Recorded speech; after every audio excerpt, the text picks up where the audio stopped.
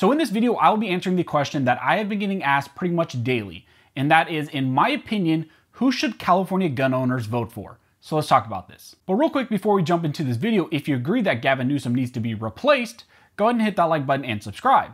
I also want to give a shout out to one of the main sponsors of the channel, that is USCCA. Through your membership, you get training, education, and self-defense liability protection. So if you carry a firearm, I highly recommend you take a look into USCCA, and I'll put a link to them down in the details section. I also want to let you know that this content is powered by the Firearms Policy Coalition, so head on over to joinfpc.org to help support the Second Amendment cause. Thank you again, Firearms Policy Coalition, for supporting this channel. So like I said in the intro, in this video, I'm going to be covering the California Gavin Newsom recall and the potential candidates and kind of their two-way politics. This is a question that I'm getting asked pretty much daily, people wanting recommendations of maybe who they should vote for based on the recall and based on their two-way politics. Now, in this analysis, I'm going to be going through the lens of two-way issues primarily, but I understand that not everybody is a single issue voter, and since pretty much I myself am not a single issue voter, however, two-way issues are important to me, like a lot of you, so I weigh my decision heavily through who I would pick as a potential candidate based on their two-way politics. So now let's look at the main candidates to replace Gavin Newsom. And I think the most popular one that I would say is the most popular, and you guys would probably say is the most popular, is conservative radio host Larry Elder. Now, I took a look at his website and I could not find any firm platform on there that actually said his stance on firearms, gun control, and the whole gun control issue in the state of California and the various gun laws in the state of California. I did watch some various videos and kind of discussions and debates type things that he had leading up to this whole recall. One of the main ones was the Cal Matters discussion that he had. He talked primarily about removing masks and vaccine mandates, trying to do some sort of state of emergency on homelessness, a state of emergency on water. Now, one of the main things that I gathered from some of his discussions in the Cal Matters discussion is that he said on multiple occasions that if he had the opportunity, he would appoint originalist judges like Clarence Thomas and Antonin Scalia. It seems like Larry Elder is a huge fan of Clarence Thomas, and he said if he had the opportunity to replace judicial officers, he would try to put judicial officers that think like Clarence Thomas and Antonin Scalia. So for a lot of us in the 2A world, in the 2A realm, we are big proponents of individuals like Clarence Thomas and Antonin Scalia. So if Larry Elder is saying that he would put those types of judges in place, I am all for that, and I'm sure a lot of individuals on the pro-2A side are very much in favor of that. Now, he's made various statements that he opposes gun control, that he opposes the strict gun regulations in the state of California. He has various videos on YouTube from his radio show, and he's had various news appearances that he makes it clear that he is not in favor of gun control. But again, something important to note is that nowhere on his website or anywhere else can I find a platform where he says he's specifically going to address a lot of these California gun rights issues. So my general feeling is that it is not the highest priority that he has, and with a lot of these candidates, as far as 2A rights and gun rights in the state of California, it is clear that that is not the highest thing on their priority. Things like homelessness, taxation, wildfires, vaccines, all that stuff is of higher priority to them. The next main candidate that I'm going to talk about is John Cox. Now, you may recognize that the San Diego businessman John Cox was a Republican nominee back in 2018 and ran against Gavin Newsom, where Gavin Newsom actually won by a clear landslide. And yes, he is also that individual who has gone around on the campaign trail with a live bear. I don't know who told him that that was a good idea, but yes, he is that guy who's been running around with a live bear. Now, again, as far as gun control, he has no clear gun control platform on his website. And again, with a lot of these individuals, except for one individual, which we'll talk about later, they do not have a clear platform on their websites, or they have not stated clearly what they're going to do as far as gun rights in the state of California. Now, I did watch an interview he did with Mike Schwartz from the Gun Owners Radio. Mike Schwartz is a friend of myself and the channel. He was at the Armed in May event that we did recently. He's also part of the San Diego County Gun Owners Association, really good guy.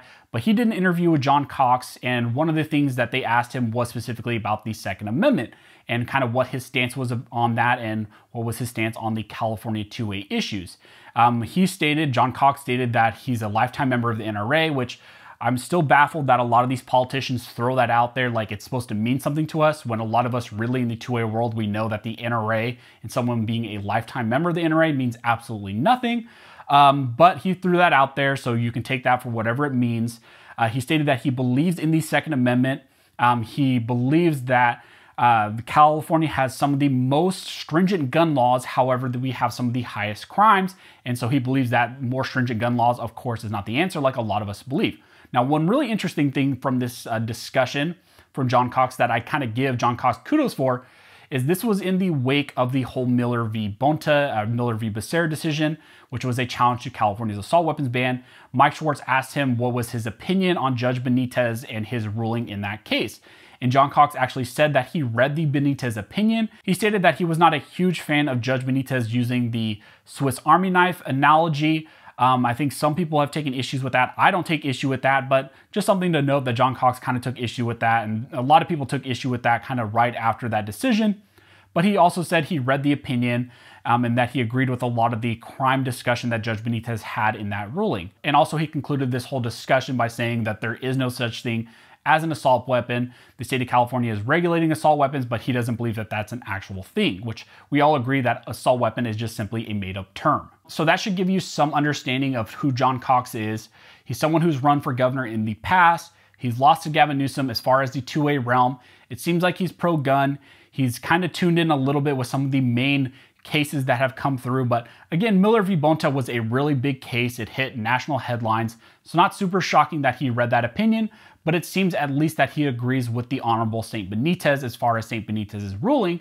So hopefully he would actually back other cases like that as well. Now, the next individual I want to talk about is Kevin Faulconer out of San Diego, or the former mayor of San Diego.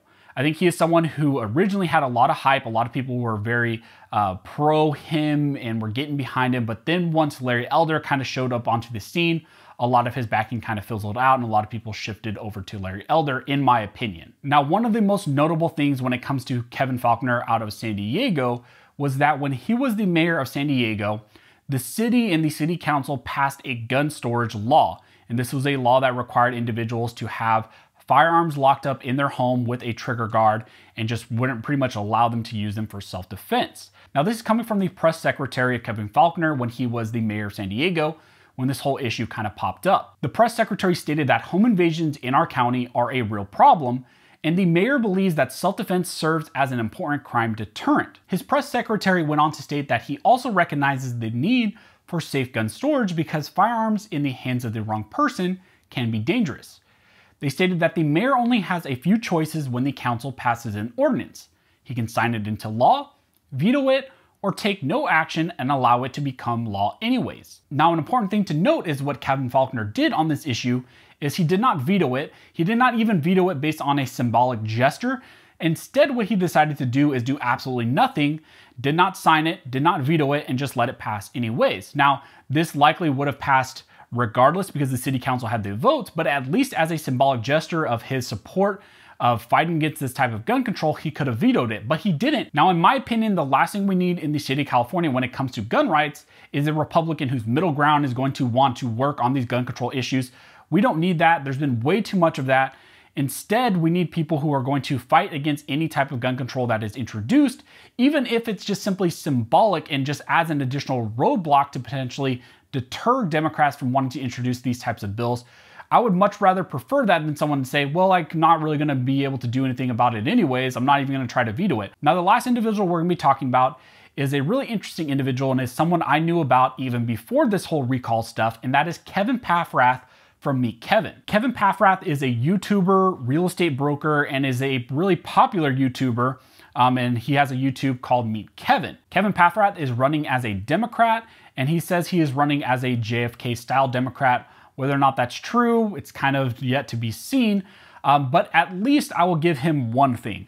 What he has done that these other candidates really haven't done is he has actually outlined very clearly what he would do as far as gun control. On his website, he has stated very clearly what his opinion is, what maybe solutions he would have, his stance on gun rights in the state of California. And a lot of these other candidates who are even supposed to be Republican haven't even addressed gun control on their websites at all. On his website, Kevin states that those individuals who are trained, legal gun owners, and background checked shall have more weapons rights in California, such as carrying concealed. California compliant weapons rules and the California handgun roster have increased gun violence, not reduced it. At the same time, we have to understand gun violence has many causes, from mental health, poverty, economic reasons, depression, and more. To eliminate gun violence, we need to focus on all those priorities while restoring liberties for Americans. So that sounds good, and I think a lot of you, when you hear that, it sounds good. He's talking about California compliant weapons. My assumption there is he's talking about the assault weapons ban. He talks about the handgun roster and how those types of restrictions have simply led to more gun violence in the state of California, which I would agree. I don't really like the term gun violence. That's thrown out there a lot. It's just crime. It's not anything that can be attributed specifically to the gun. But again, it's a term that's thrown out there a lot. He states it there. On his videos and on his website, he has stated that when it comes to firearms in the state of California, he would like to institute what is known as a multiple tiered licensing scheme. He stated that this will be based on an individual's hours worth of training. So the more training and hours of training you have, I guess the more benefits you would have.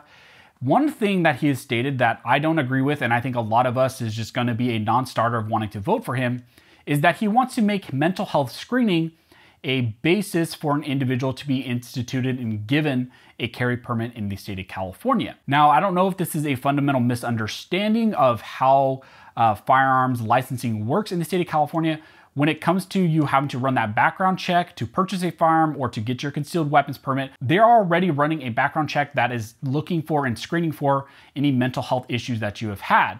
But it seems like he wants to go a step further and have some sort of additional mental health screening or testing for an individual to be given a permit, which I'm not for. I'm sure a lot of you guys are not for. So that's going to be a non-starter for me, but let's take a look at what else he has stated. He has also stated that he would like to give special privileges based on the hours of training. Now, he doesn't say what exactly the special privileges are going to be, but for me, and I'm sure for a lot of you guys, that's going to be a non-starter because I don't like the idea of you having to have a permit to actually exercise your Second Amendment rights and for you to have some sort of benefits. I don't like this barrier to entry for a fundamental right of you having to have a permit or a license to actually exercise those rights. And also, I think there's a fundamental lack of understanding that a lot of us are already going through training requirements. We're doing the 4 hours for renewal, the 8 hours to actually get issued a permit.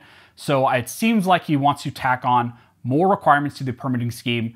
And he says that he wants to make this a shall issue state, but that's really not what he's doing or would do through this platform. A shall issue state is someone who doesn't have any requirements whatsoever. You simply apply, and based on your fundamental right to keep and bear arms, you're given a permit. You don't have to go through all this additional training, testing, mental health testing. That's not how shall issue permitting works.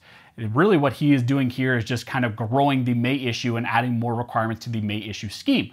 But at least, like I said, I appreciate that he has some sort of platform and has at least outlined what he thinks would resolve this and make concealed carry permits more available to people. But I just think the way he's going about it, it's just not going to be really in favor of us 2A individuals, and a lot of us 2A people just can't get behind that here in the state of California. So those are the main candidates and what I could kind of gather as far as their stance when it comes to 2A rights in the state of California. Based on all this, my research, what I've gathered, I think the best bet is going to be Larry Elder. One of those main factors, like I've stated, is going to be the popularity. I think he has the most popularity behind him right now, so has the greatest likelihood of winning. And also, I think that whenever he has been faced with the issues or discussions about gun control or gun rights, he's been very much in favor of gun rights and very much been opposed to gun control. He doesn't have a specific platform yet on gun rights, but like I said, a lot of these Republicans don't right now. It's unfortunate. I would really like them to finally fill out what your actual plan is for on your website so that a lot of us 2A advocates can get wholly behind you and see what you're actually planning to do. But I think there's enough resources out there as far as videos on Larry Elder, discussions, debates that he's had to actually make it clear that he is very much pro-gun. And anytime a bill is going to be introduced, he will at least veto it, line item veto it, or at least add some sort of road bump to the Democratic legislators who are always trying to pass gun control in the state of California. So if you guys have any questions, go ahead and comment down below and I'll try to answer the best of my ability. Also, if you like this video and like support the channel, one of the best ways to do that is to like, comment, and subscribe. All those things help to fuel the algorithm or fuel Al Gore's rhythm. It signals to YouTube that you see value in these videos, in this type of 2A news, and then it pushes it to more people. Thank you to everybody who's liked, commented, and subscribed. You guys are definitely helping the channel to grow, these videos to grow. We are rapidly approaching 200,000. Hopefully we can reach 200,000 by the end of the year. I think we can definitely do that. So thank you to everybody who's liked, commented, and subscribed. Just go ahead and comment down below if you don't have a comment in mind that you're commenting to fuel the algorithm. And also if you're a new subscriber or someone who's been lurking for a while and just recently subscribed, make sure you comment down below that you're a new subscriber, and I will make sure I comment back to you. So as always, thank you all for watching. Don't forget to like and subscribe. And never forget, this nation was built by armed scholars. This nation will be maintained by armed scholars.